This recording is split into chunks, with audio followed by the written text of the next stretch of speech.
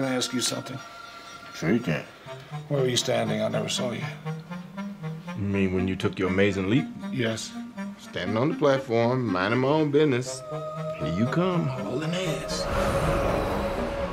A professor of philosophy has decided to throw himself in front of a train called the Sunset Limited. You have one person who's very educated, a professor, and you have another guy who's been in prison. What is it you believe in?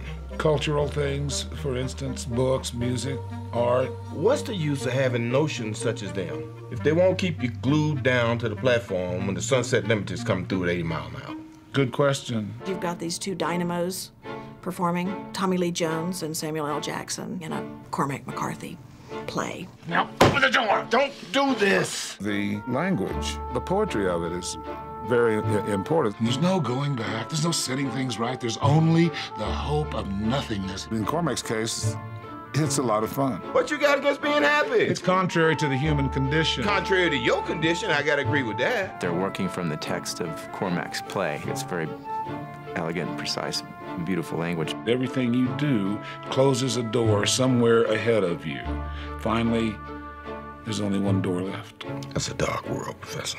He listens and talks a little bit about each scene. He simply collaborates with us. See, that's the question.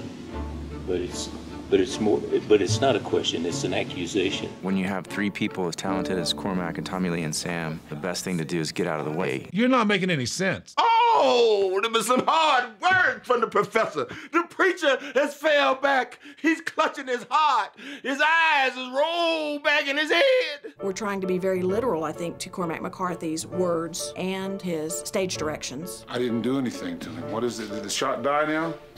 We let you out of it. It's fascinating to work with an actor who's also the director. They're both jobs that make me happy. We can do that. He's very specific, and he's a great planner. The set's meant to depict a single room. We did not want the room to be big, but we wanted to have a very athletic camera. We wanted to be able to put it anywhere. We didn't want a cramped space to take away a camera position. Tommy was adamant that the camera never leaves the room, and it doesn't.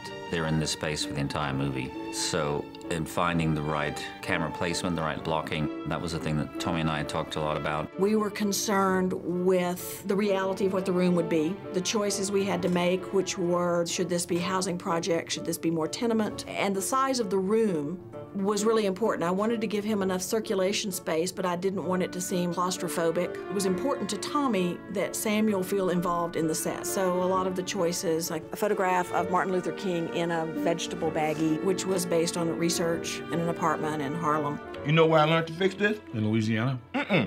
Right here in the ghettos of New York City. There's a lot of different influences in a dish like this. The story takes place over an hour and a half, and it starts just before dawn, so it's night, and it's raining.